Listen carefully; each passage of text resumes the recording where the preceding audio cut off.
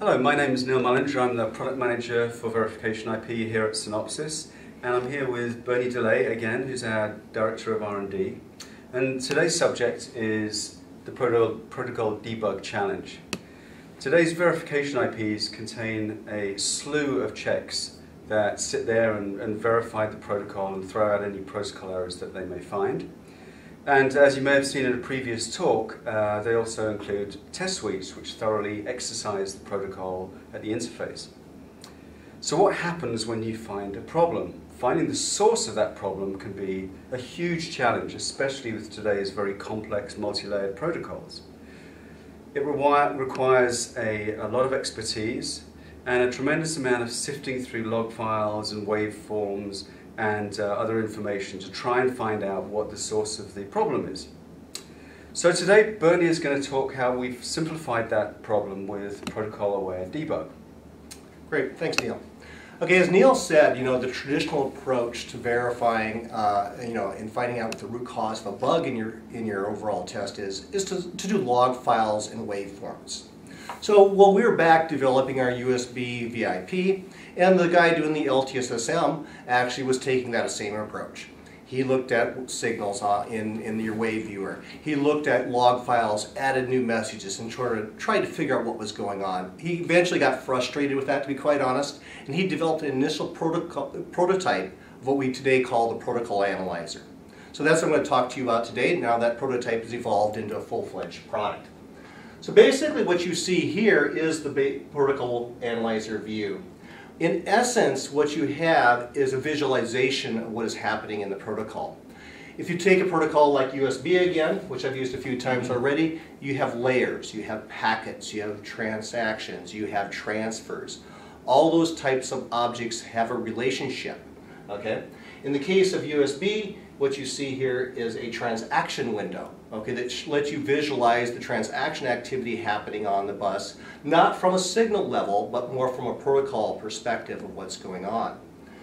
Time goes from 0 to the end of the simulation at the bottom of it, so we have a vertical display instead of a horizontal display. But what you find in those displays is, in this case, transfers, transactions, and packets are all shown here in these various colors. So this is actually representing the start and end of a particular, in this case, a transfer or a transaction on the bus. Okay? So since these protocols are stacked, there's a relationship associated with each one of these. So if you want to see what's happening in this particular transfer and what transactions and packets that it actually generated, you'd simply want to know the parent-child relationship. So you'd click on this, do a little right click on your mouse out there, okay, and say choose successors. Okay, it would then show all the transactions and packets associated with that transfer. So now I understand the relationship of what's going on. Okay, that's key information if you're really thinking about it from a protocol perspective. I don't have to look at log files and try to relate these things together with IDs or anything like that. Much better visualized like that. Okay? In addition, maybe on that particular transfer, you want to know what are the values at that time. So if you click on it again on this right-hand side, it's going to actually show you all the values for that particular class, along with the start and end time. Okay?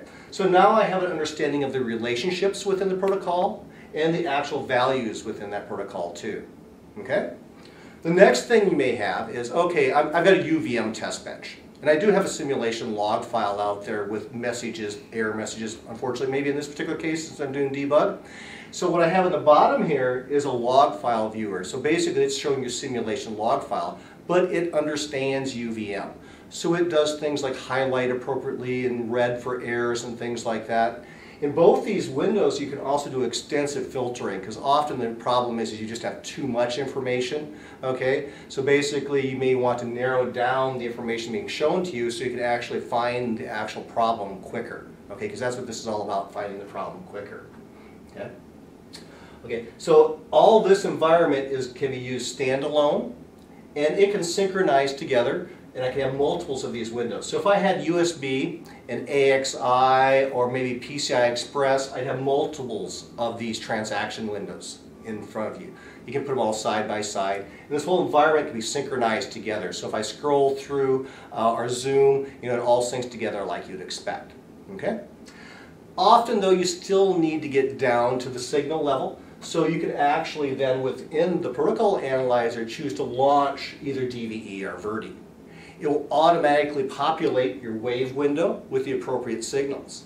Okay? So if I've got my USB UTMI, the UTMI signals will be popped up in this wave window for you if you choose to do that.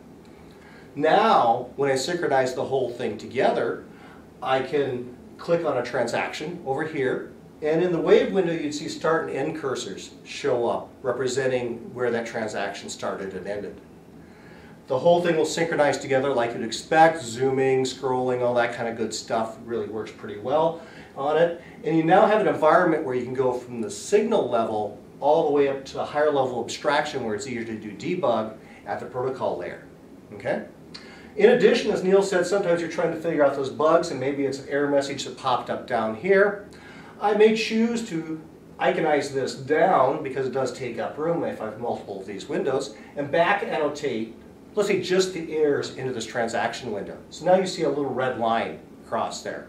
Okay? That represents actually exactly when that error occurred, and now I see when that error occurred and what was happening on all the protocol layers, the transfers, transactions, etc. out there. If I hover over that line, okay, you actually get a little pop-up with the actual error message that was occurring at that particular time. Okay?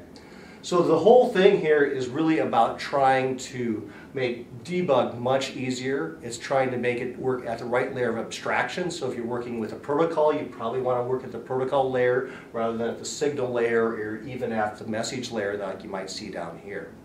Okay? So it's a very effective means to debug both at the block and at the SoC, maybe even more important at the SoC because you can have multiple protocols showing up here. Okay? Thank you. If you want to find out more information about our VIP, go to synopsys.com/VIP.